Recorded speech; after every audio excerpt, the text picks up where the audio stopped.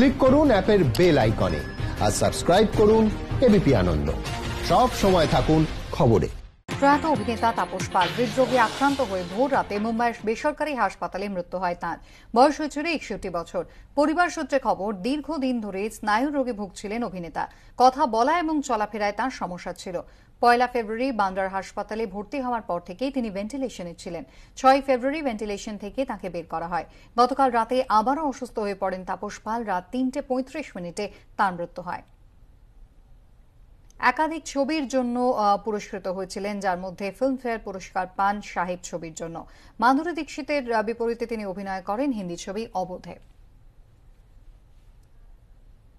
তিনি কিন্তু দীর্ঘদিন ধরে স্নায়ুরোগে আক্রান্ত ছিলেন এবং কষ্ট পাচ্ছিলেন। কথা বলা চলাফেরাতেও তার যথেষ্ট সমস্যা হচ্ছিল এবং বান্দ্রার বেসরকারি হাসপাতালে তিনি যার জন্য ভর্তিও ছিলেন।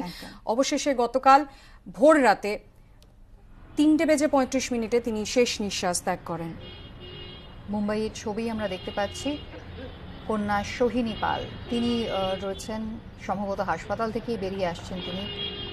আজ ভোর 3:35 নাগাদ মৃত্যু হয় তাপস পালের।